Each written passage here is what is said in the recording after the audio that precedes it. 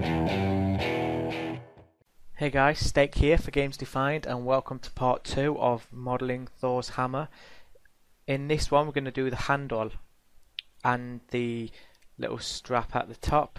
Now I was doing some messing around after I finished the video, and the details on the reference image you can see here are a bit over the top for the tutorial that I'm doing. So I just found a random pattern and then put it on a plane and then made the shape with the line tool and then extruded it and added lines and stuff. If you want me to, I will do a tutorial on this whole process. Just let me know in the comments or messages and I'll get on it. So first thing we're going to do is, for once, not use a reference image. We're going to get a cylinder and we'll do this on the front view and then turn the handle over because it should really be coming out there, not up there. So if we just do any size for now, any size again, and then just rotate it 90 degrees to face up and 10 degrees to the right to make this line dead in the center. Now what we need to do is making sure the edge faces is on. We need to align this to the middle of this line and this line because the handle is pretty much in the middle of these. So in the front view, if we just do it by eye, firstly what I'm going to do is set the radius. So the radius is 15 centimeters and the height is 295 centimeters. So if we just put this in the middle,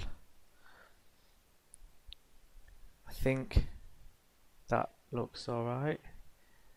In fact, we don't really need to at the minute, because we're going to be rotating it all about anyway. So in fact we don't need anything else, we just need this on its own. So once that's done, convert it to an editable poly, delete the bottom because we won't need it. So to do that the quick way, just press the middle, click the middle vertex and then holding control press polygon.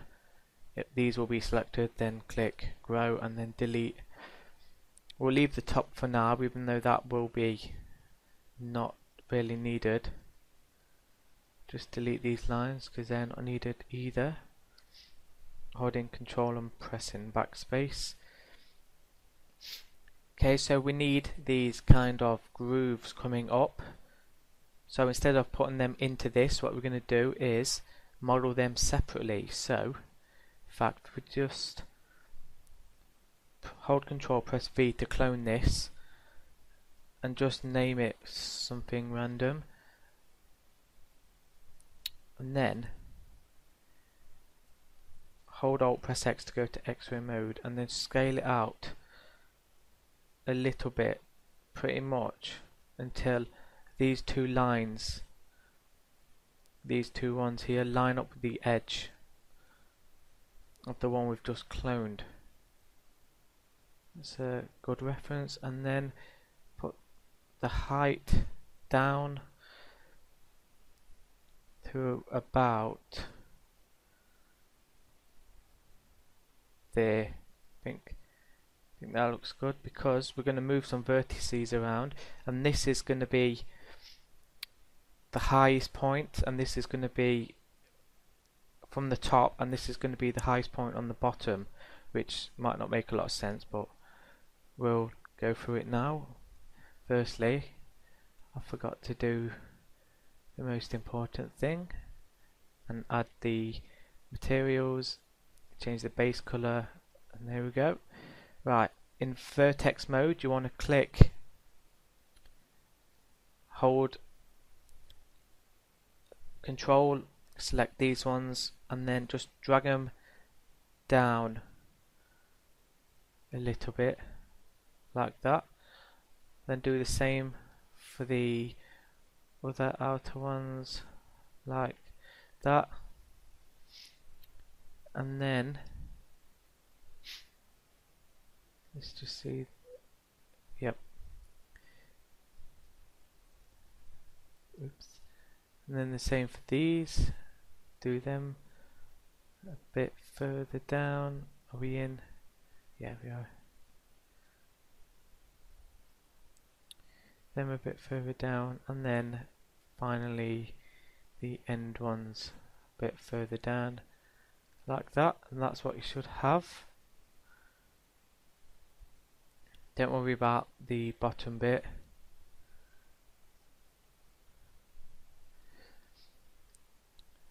Now you can make this shape whatever shape you want. That is up to you. So once that's done, what I want to do is go to wireframe view, just select the middle vertex and again hold control and grow it and then delete it, press F3 and then just move that to check you've got the right shape. Yeah, I think that looks good. And then add a turbo smooth just to see what it looks like. Yeah, that looks pretty good. Now we need some volume to this because it's boring and flat, so just add a shell modifier and put the inner amount up until it reaches the middle like that. I think that looks good. In fact, I think it's a bit too big, so scale it down. It's up to you, you don't have to. Just make it look how you want it to. Then once that is done, I'm going to add an edit poly modifier and then just move this one up and this one because it doesn't look right. Once they're added, you just move it down a little bit. That's that. So now we need to add some edges because we're going to turbo smooth this. So holding one, clicking one even, hold shift, click the rest. As usual. In fact, we'll only need one for that. Just slide control till it reaches the edge and do the same for these. But we do want two edges, so you want to move the pinch control like that, and then we're not actually going to see those, so they can be deleted. So now in the front view we have this.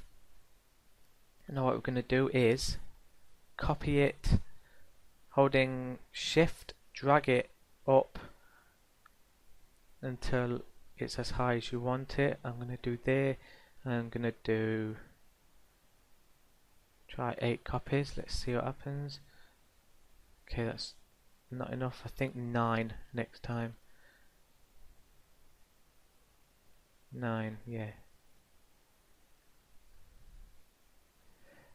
Still 9. Okay.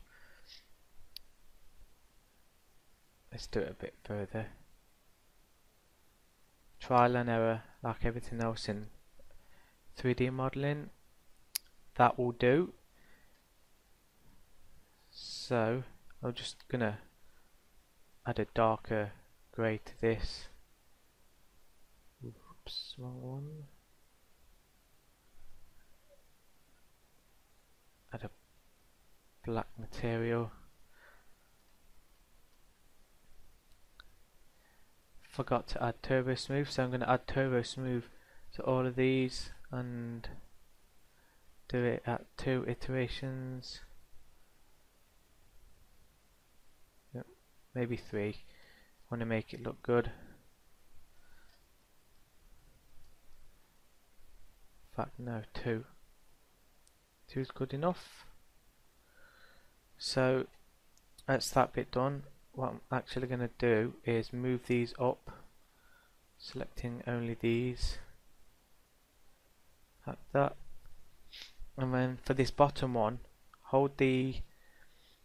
select the bottom groove and just drag it down like that. Then you want to delete the turbo smooth because we need that for a minute. And then go to the vertex mode, select them all, and if you come down to edit geometry, click Z, then it aligns all the vertices up in one line in the Z axis, which is this axis going up. So then just drag that up till it meets the bottom, then just add turbo smooth back, and we get this, which is really cool. In fact, I want that. Let's center that to the object, just drag it down a bit further, and make this a little bit higher. Now we're gonna have the base of the grip where the strap is gonna come out. Let's have a cylinder, just any size, like that. Yeah, rotate it to be the right way. Rotate it 10 degrees as usual.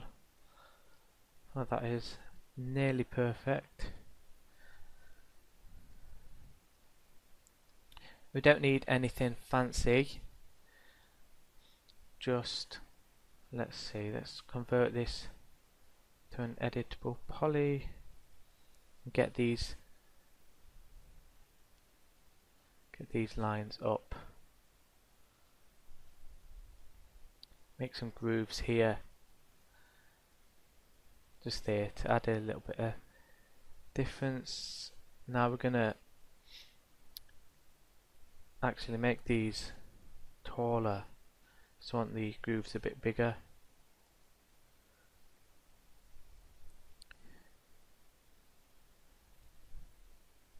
Need to make the edge constraints for these there and there. Now these should already be selected, so then we want to extrude, obviously not like that. We want to just click this until it gets to local normal, or just click the arrow, select local normal, reset it, do it back once, press the plus arrow, and then do it back as far as you want. I'm just improvising here, and then press the plus arrow once you've got it set back, reset it, and then press it back one more time. Now we want to inset it just once, like that. I think that looks alright. Now let's just add it over smooth, see how that looks. Very cool, I like that. Let's just add a base colour to that like we normally do. Don't need that at the minute. Now we need a square shape here, so what we're going to do is make actually a rectangle shape, should I say. We're going to make that shape with these. So if we grab these four, scale it down, we want it about there, and then the same for these ones, and these ones, and then finally the middle ones, and then just drag these in, this scale tool, like that. We want to we don't need that, so just delete that.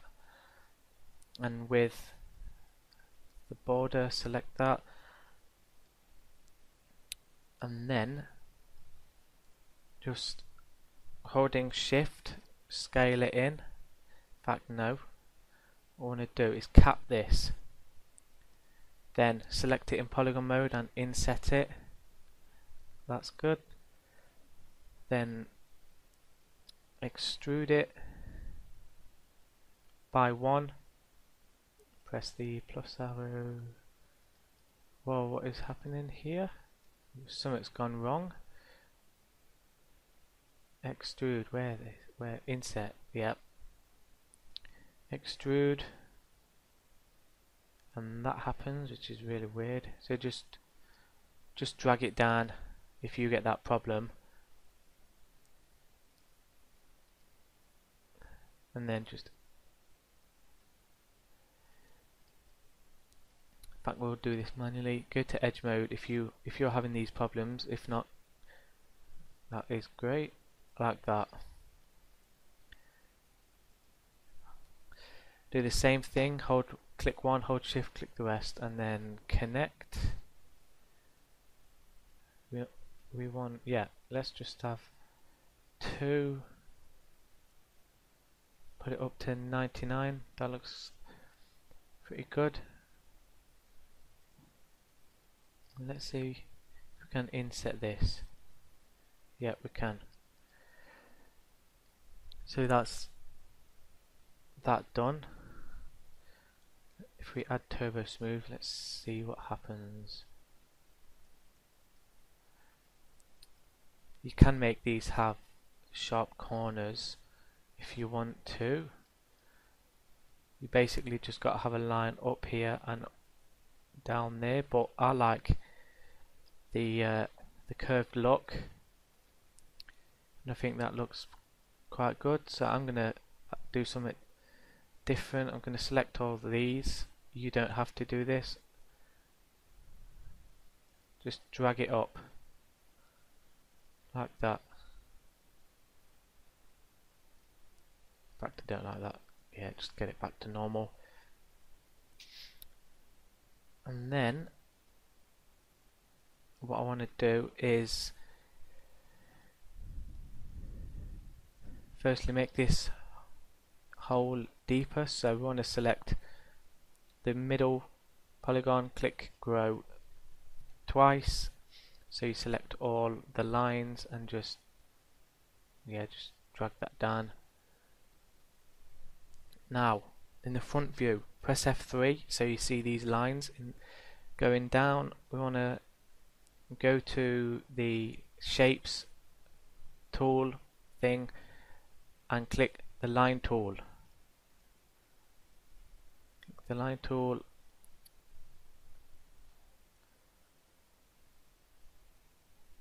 and just draw your shape. You won't have this thick line. You should just have a normal line, and I know why mine is because I've already used it and I've changed the thickness and everything. So if we just make, I don't know, just make any shape you want for the grip, and then come into the modify panel. I'm going to turn render enabling viewport off, go to vertex mode, or just press 1 again, Control A to select them all, and Bezier corner, or you can use smooth. So if I use smooth on that, that happens. I'm going to use smooth on all of them. Let's see if is that a big enough handle.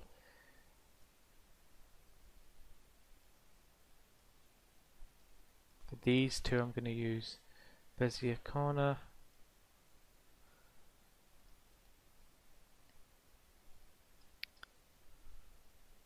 Just make the shape whatever shape you want. I'm going to make this bigger.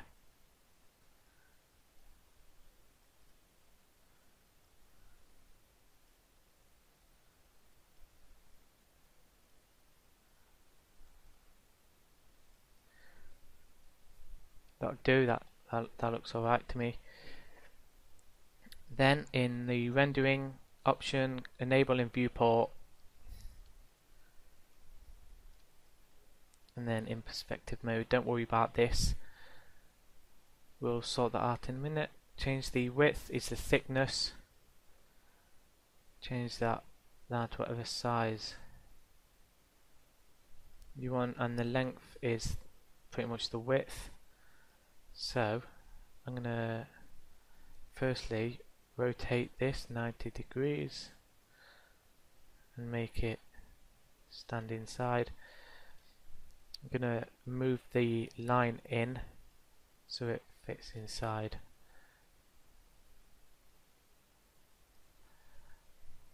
Like that, that looks alright. And then change the width. Firstly, do that so it fits inside. Change the width a little bit, no, the length. Move it down a little bit. I think that looks good. Now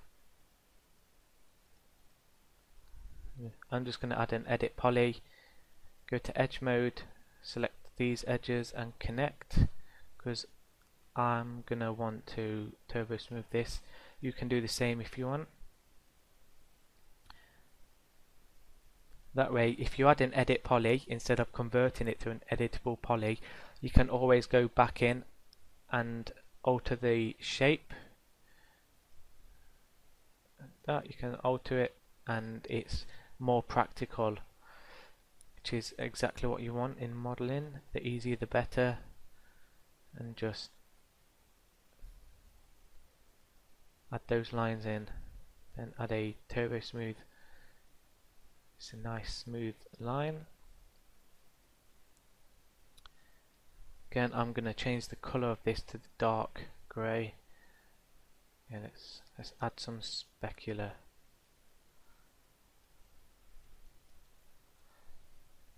Change that to black again. So, yep, that's the handle made. In fact, let's add a little bit of an extra and draw a circle in the shapes panel again, and because I've enabled it in viewport, it's gonna do the same thing. Just enabled that. Just make the shape, actually change the width to the width you want it.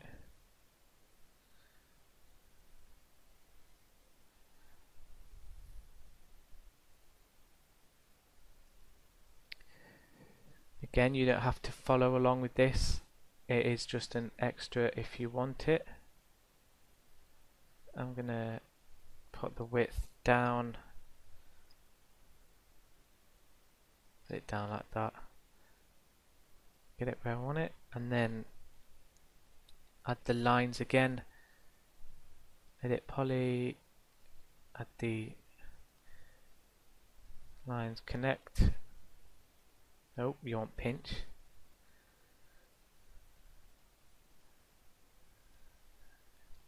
Gonna isolate that, and then again just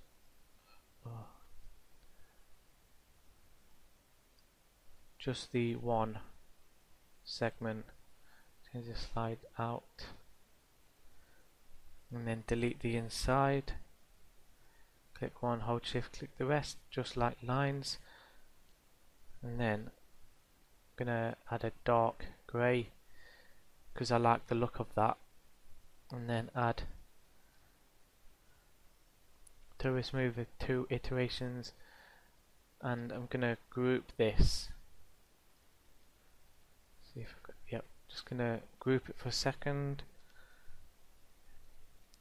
I've uploaded a quick tip on grouping, so check that out if you don't know a lot about grouping, and then just rotate it 90 degrees. It's a little hard to see where I'm looking, where my cursor is, so just look down there and it will tell you that as well. And then left view, just move it down, and then in the back view we want to move it to the center of this line here and this line, and that's alright.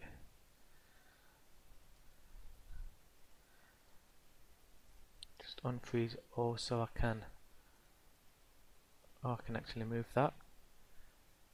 Let's just put it on a layer.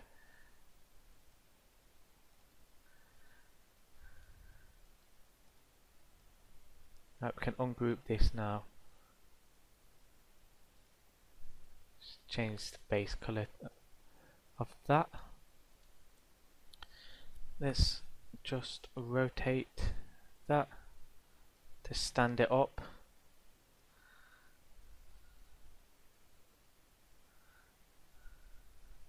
Actually no, what we want to do is go to the home view, just make it look good.